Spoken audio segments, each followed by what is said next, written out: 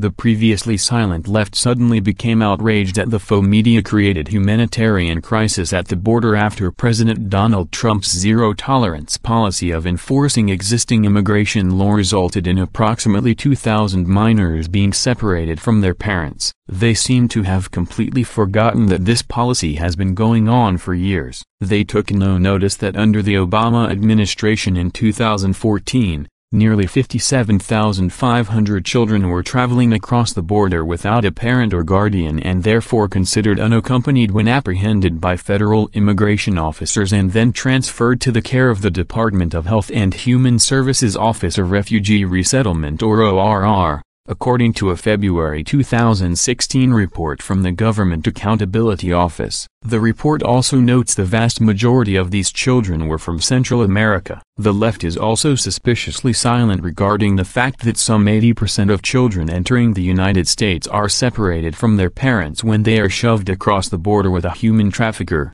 and that migrants can seek asylum in the United States through one of the several U.S. consulates in Mexico. The media has blasted out story after story of the situation on the border, yet 39-year-old paramedic Matthew Lee Witt reveals another side to the story. The Texas native worked as a flight paramedic for Air Evac Life Team, transporting critically ill patients from the Texas-Mexico border to San Antonio for treatment. Witt writes of his first-hand account of what is happening on the border. It is a story you will not hear on the mainstream news, and it is a harsh reality check for those with their selective outrage regarding all things Trump. He writes So I am going to break a self-rule about not posting in regards to work and politics. Well, I am actually going to stand by my rule because what I am really doing is coming to the defense of the U.S. Border Patrol and Customs, Texas DPS, and myself, since we were all part of the separation of children from their parents on the border. Yes, you read that correctly. I was a part of the human rights violations taking place on the border. Through the course of my career,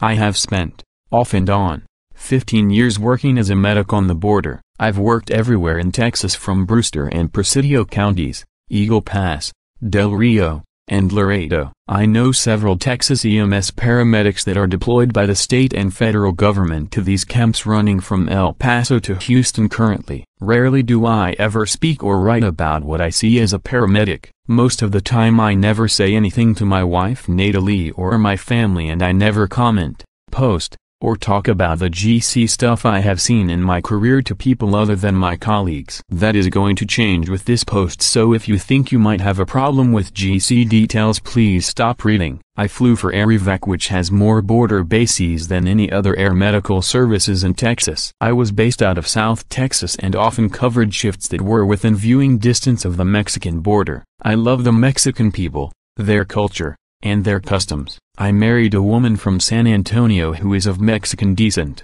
My sons are half Hispanic. My heart is often broken seeing their plight as they take the ardent journey north for a better life. But there is another side to some of the immigrants that most people don't witness. Most of the children that started coming across the border 3 or 4 years ago were alone or with smugglers that worked double duty with the cartels. The adults that were with them often lied and said they were the parents, which was not true. Even the children that were with their parents or parent were oftentimes in dangerous situations. These children were separated back then and are still separated to this day. It is heartbreaking to see such events unfold, and nobody, from the Border Patrol, Texas law enforcement, or Texas EMS professionals were happy to be tasked with such work. We did not abuse any children. Instead, we cared for them. We fed them and gave them water, clothes, medical care and comfort. All of these kids were sick or ill. It might be something as simple as dehydration, but oftentimes it was more than that.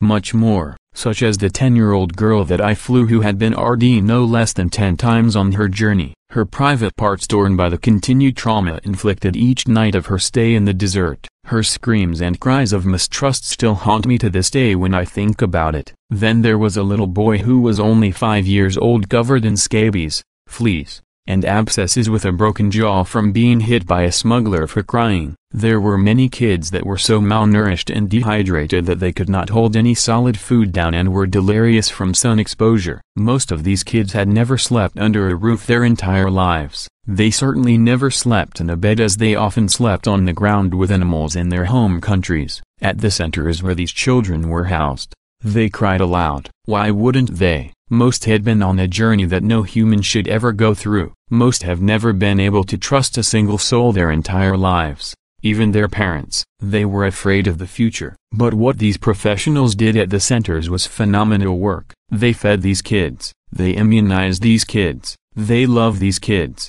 they have counselors on hand to help with these children. Some of these kids are put into the foster care system, which, while not the greatest it could be, is almost certainly better than where they came from and the abuse they have suffered at the hand of cutthroats and drug cartels. The people that are actually working this crisis are good people. In fact, they are better than most people. They put their lives on hold to help children that they don't even know, while spending months at a time without seeing their own families. These people probably save more lives than anyone else in the US right now. So I encourage you all to look at all sides of this situation. There are no winners, but please don't take up an opinion that comes from a media source that only has one agenda in mind, to discredit the current president. Personally, I could care less what you think of President Trump, but where I draw the line is when we start taking down innocent people and painting them as villains in an effort to destroy someone else. These good people working on this crisis have done so for the past 15 years without one word from anyone else until just recently. Ask yourself why? God bless you all. That certainly puts quite a different face on what is happening on the border, doesn't it?